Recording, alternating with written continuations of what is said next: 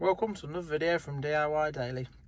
Just put a quick video together today, just running you through an issue on this 2013 Renault Scenic. Basically, we've got the braking system fault on there. It just randomly comes on while driving. Sometimes it's while cornering or braking. It's actually quite a straightforward fix. I just put the video together because it's basically all it's due to is actually the brake fluid being low. Normally, all you would get is this warning on there.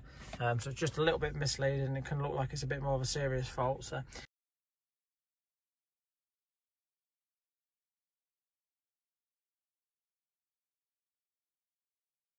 I'll just show you where the fluid's located and how to top it up.